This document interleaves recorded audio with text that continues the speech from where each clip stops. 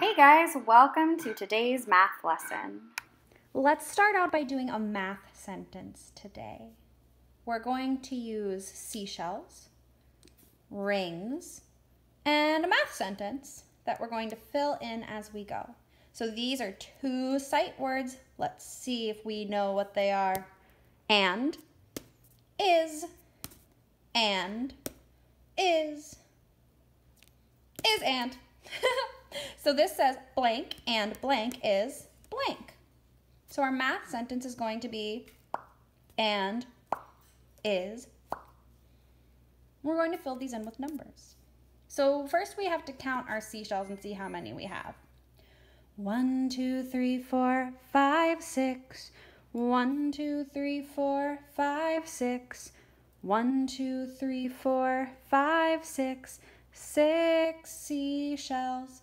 And no matter which counting path you choose to use, you're always going to end up with 6 seashells out of this bunch of seashells.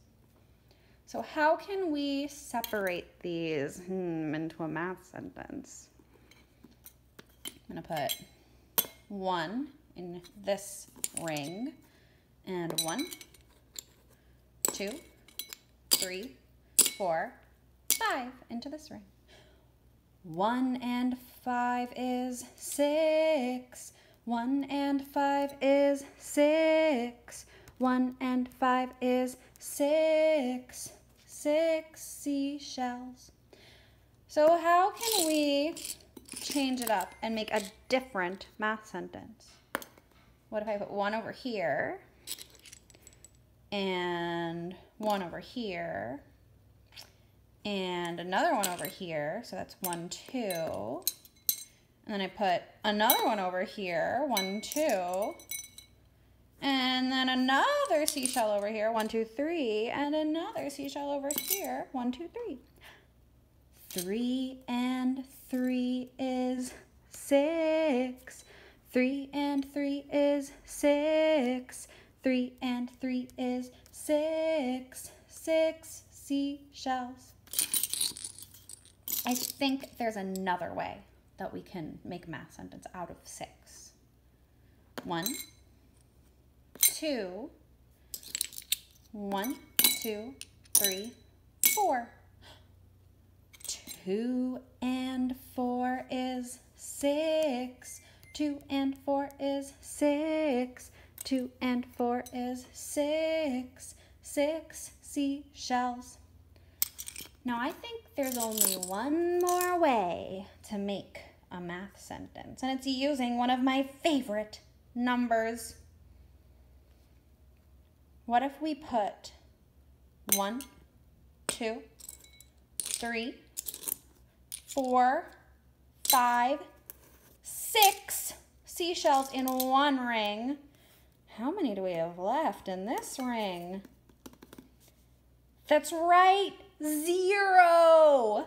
6 and 0 is 6. 6 and 0 is 6. 6 and 0 is 6. 6 seashells. Today we're going to be playing a comparing game using one of my special toys that I've had for this many years. I'm 25 years old, and I got this as a present when I was only 5 years old, just like a lot of you guys. That's how long I've had this. And it's a picnic box. When you open it, inside you have spoons, knives,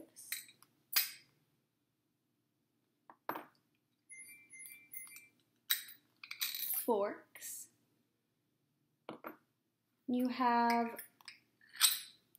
2 different kinds of plate.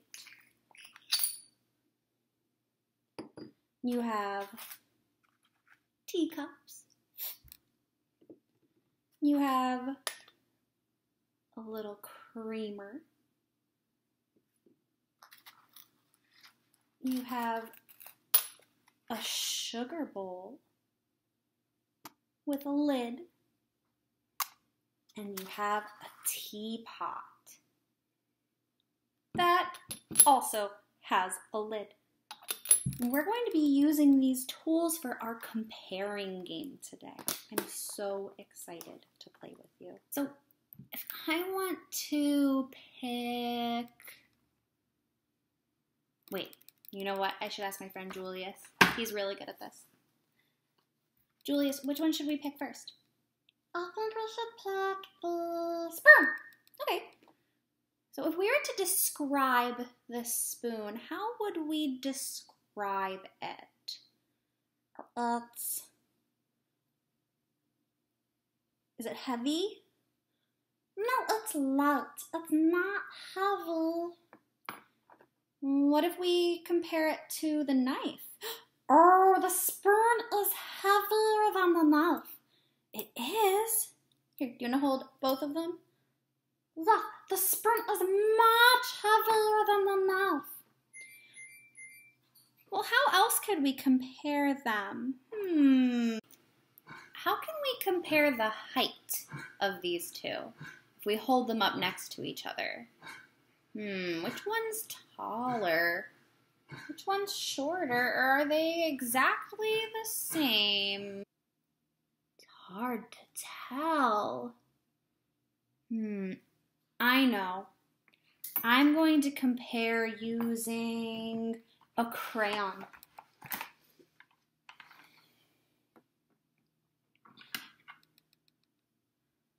So the knife is the same length as this brown crayon.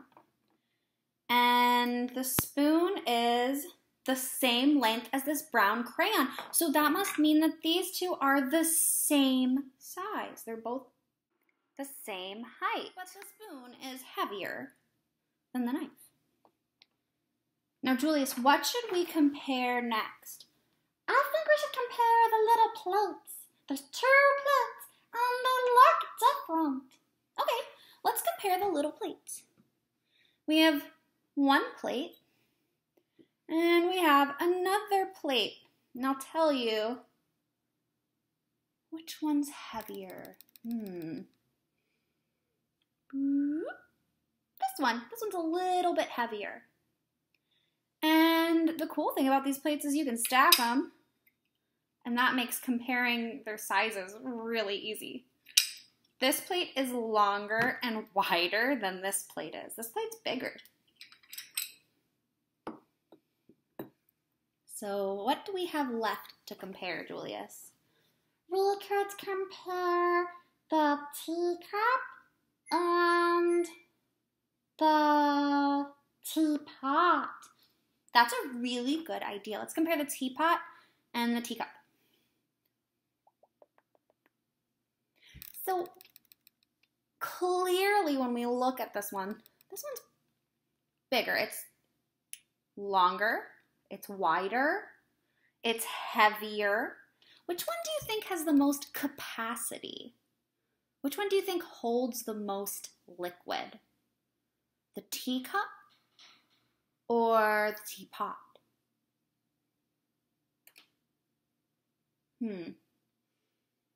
I think the teacup does. No,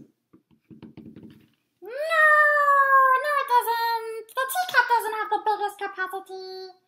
The teapot does.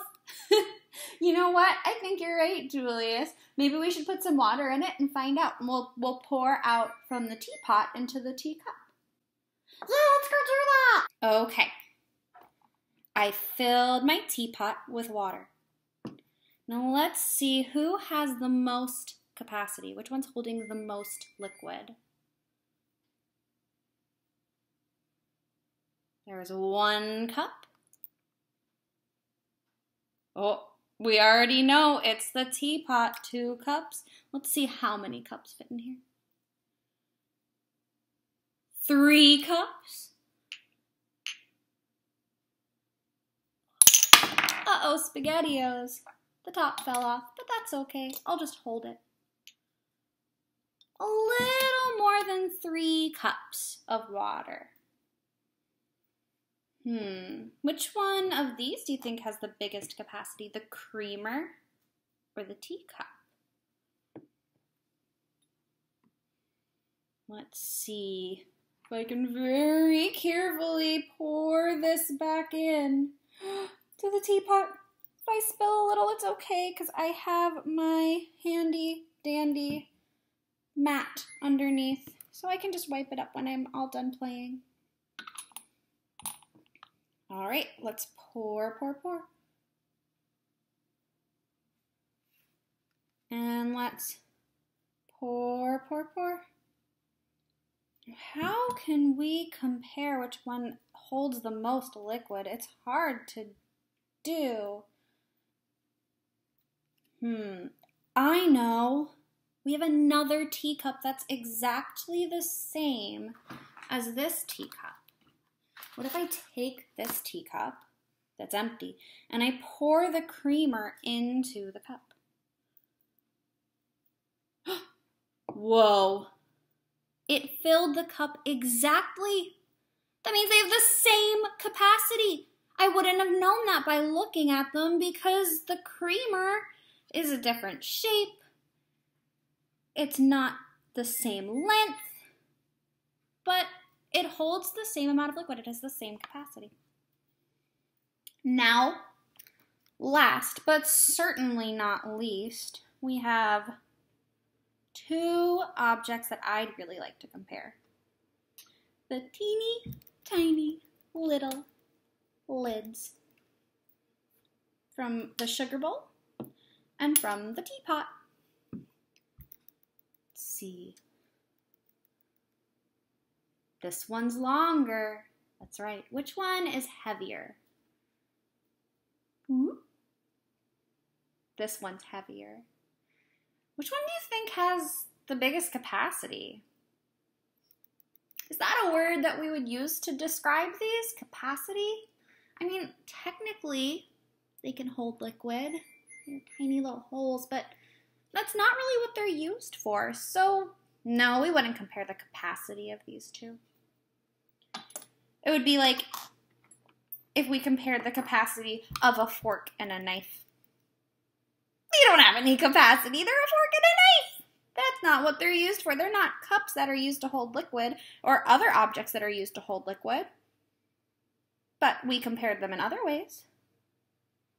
Oh my goodness, you guys. I had so much fun with you today. Let's recap. We split 6 dots into number sentences. And we had a tea party where we talked about capacity, length, width, and weight. What can you do at home to play this game? If you don't have a tea set, you could play with your stuffed animals. You could play with art supplies. You could play, with permission, with a cup and a plate and a knife and a spoon. You could, when you're setting the table for your parents tonight, you could talk to them about capacity. You could say, I wonder if my cup has a bigger or smaller capacity than your cup. What do you think that your family would do if you said that? It would probably start a great conversation. You could say, which one is heavier? The squash or the cucumber? What do you think, Grandma? There are a lot of fun ways to play this game.